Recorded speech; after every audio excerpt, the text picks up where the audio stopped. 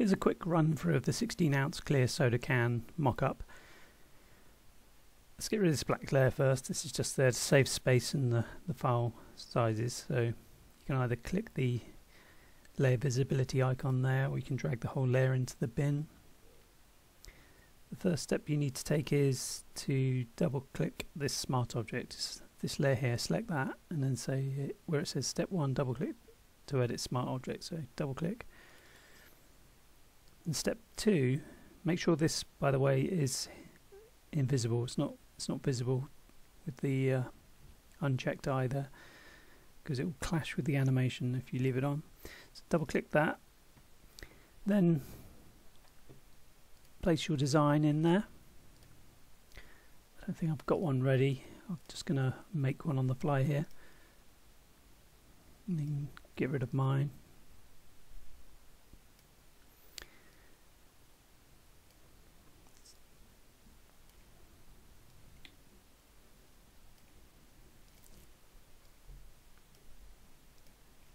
Now obviously this will go right to the top of the glass, and that's in the curved part of the glass, so you might not want that, so just be aware that if your design is is intended to come further down, just shrink it into place.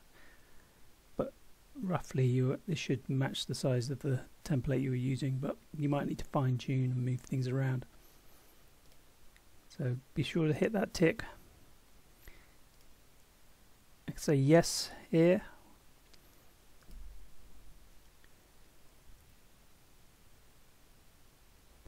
And then close this. Say yes. Now we go to window. Make sure you've got timeline open. And you can press play.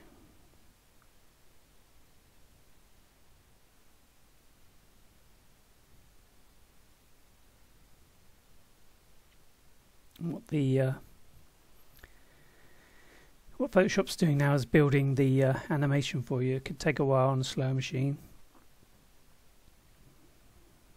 Let's pause that and I'll come back to you when it's finished. Okay, here we are. It's nearly finished now in Photoshop. And now once it's built the animation, it will smoothly play the animation. Let's zoom out a bit.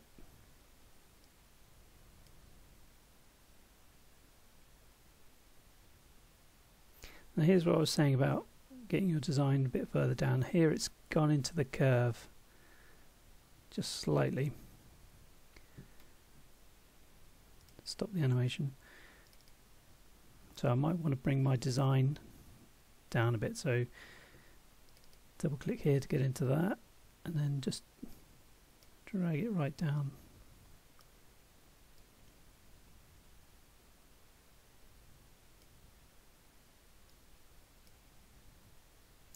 Close and make sure to say yes. Close. Say yes. And there you go, it's a bit lower down. When you're happy with its positioning and you're ready to make the video, you go to this icon here, click that, and it says render video. Then you'll get this pop up with various options. I'm going to go with the default. Choose where you want to, somewhere on your hard drive you want to save it, and click render.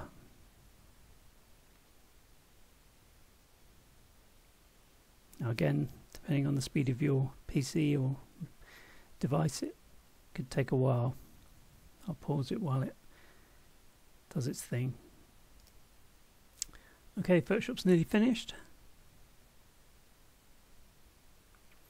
Once that's done, you then find the folder where you saved it.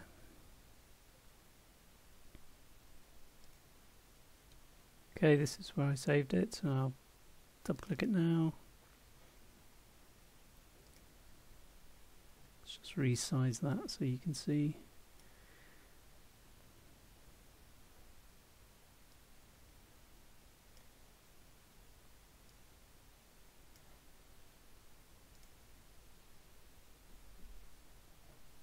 It should loop seamlessly. There might be a little stutter at the end where the player has to reset, but it is a seamless loop. So there you go, I think that's everything.